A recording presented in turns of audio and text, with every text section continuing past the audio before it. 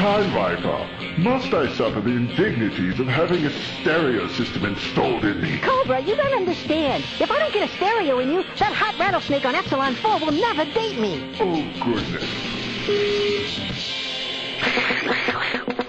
Time Viper, I have an important mission for you. What's the problem, Chief?